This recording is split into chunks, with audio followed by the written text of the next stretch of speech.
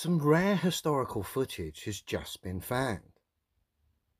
This footage totally exposes NASA, the space station, the space shuttle, the globe, and many, many others, as we're about to see.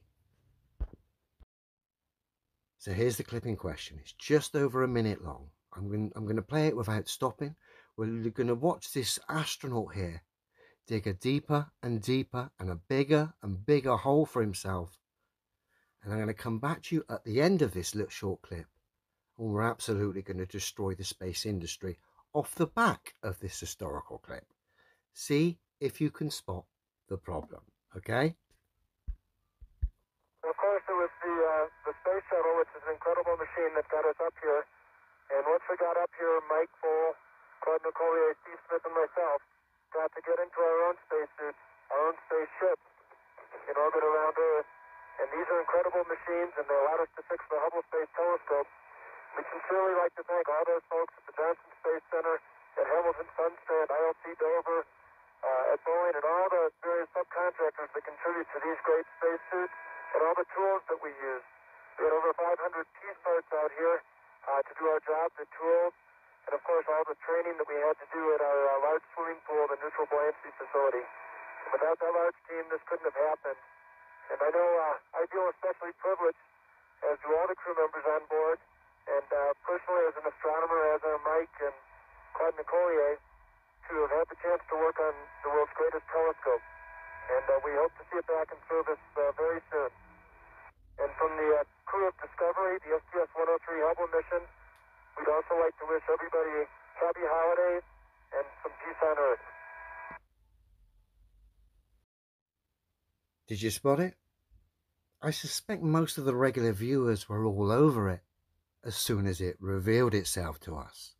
Now, bearing in mind, the astronaut who was narrating the video here had told us he'd got to space via the space shuttle, was currently orbiting the globe Earth in his space shuttle while he was fixing the Hubble Space Telescope.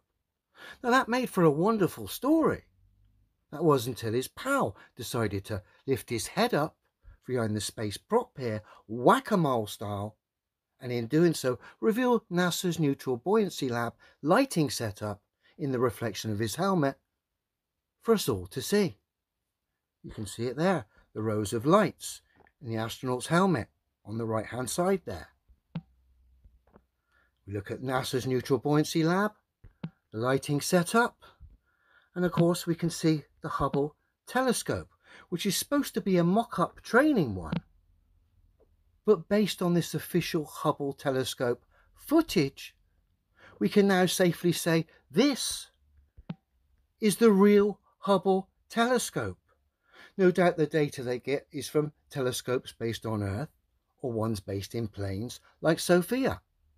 That's not my opinion regarding this being the real Hubble telescope.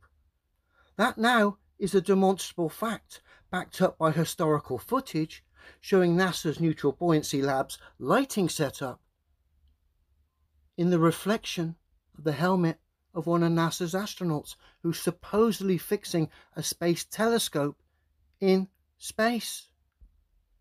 The Hubble, the real Hubble, is, believe it or not, underwater. Not my opinion, an historical, demonstrable fact backed up by two NASA legends. Dear, oh dear.